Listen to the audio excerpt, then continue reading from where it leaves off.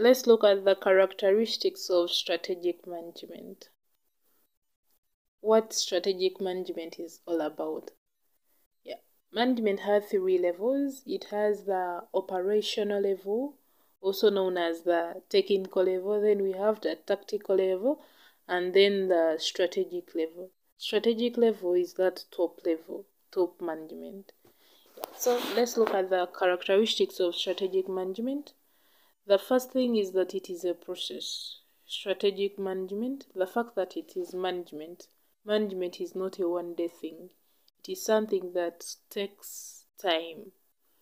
So it is a process. Then the second characteristic is that it focuses on resource prioritization. They prioritize resources like the human resource, money. If you are strategic, you have to use things well to get what you want, or you have to use the human resource well, because they say the most important resource in the organization is human resources. So you will have to handle them very well so that you can get what you want. It is what they call being strategic. You do whatever you can in order for you to get what you want. So there is resource prioritization. And then another one is that it is futuristic. The fact that you have a goal, because strategy is something that you're going to achieve in future. It's not current. So it is futuristic. It focuses on the future, what you want to achieve in the future. So you will have to do what you can now in order for you to get to what you want in the future.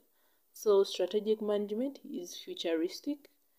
Then another characteristic is that it bears top management's point of view. We say that strategic level is the top management.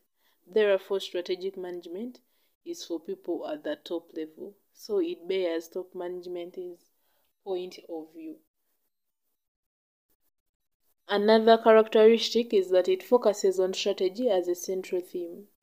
Because you are trying to achieve something, you'll have to focus on it. You will do whatever it takes in order for you to get there. So it's all about the strategy.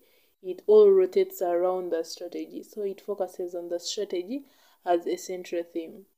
And in this, it is not about the goal that you have, but it's how you are competing in order for you to achieve that goal.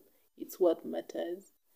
Then another characteristic is that it focuses on creating a competitive advantage. Most of the times, as an organization or a business, if you have a goal, you must have competitive advantage over other organizations so that you can easily get to what you want. You must have something that other businesses do not have, so that you can easily get customers, also that you can easily reach where you want to reach. Another characteristic is external focus. Strategic management is externally focused. It considers external factors. Because even in the strategic management process, there is environment analysis. You analyze the environment, even the external environment. So it considers external factors like the changes in technology, things like the pandemic. Another characteristic is that it concerns the whole organization. Like strategic management, it concerns everyone in the organization. Though it is the top management's point of view, but once they come up with an idea, it is supposed to be implemented by other levels of management. So it is something that concerns the whole organization. Another one is that it aims at a winning mentality.